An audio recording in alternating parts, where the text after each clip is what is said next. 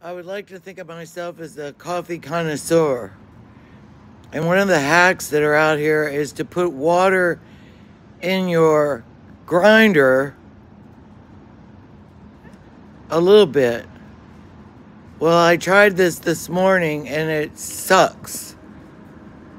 The water gets in the grains and it won't go in your filter.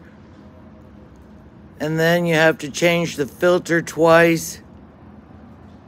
And then it doesn't go through evaporating like normal.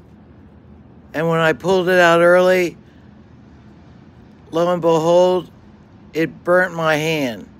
The water from the